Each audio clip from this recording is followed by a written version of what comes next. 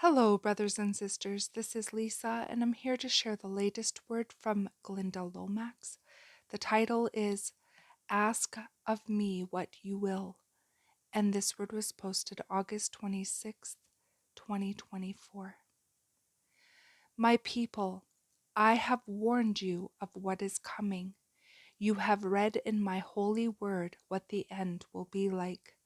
I desire you would set aside an amount of time each day to pray for those who do not know me, that I may save them, and they may avoid a fate worse than death.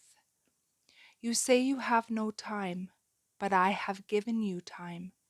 You have time for entertainments. You have time for useless conversations that amount to nothing of value with your friends and acquaintances. You have time for you. You have time for them. You just have no time for me, the one who created you and blessed you with all you have. I am calling all men to intercede in this time, even if only for minutes a day, that I might save another soul, just as I called someone long ago to intercede that I might save you. My heart grieves for the misery in each person's future if they do not give their hearts to me. For those who will do this, you may ask of me what you will. For those who do it gladly, you may ask even more. I desire you would lead more souls into my kingdom.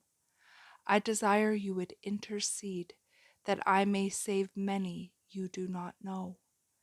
I desire to save those you do know. Come, children, let us labor together. The harvest is ripe, and time will soon be no more.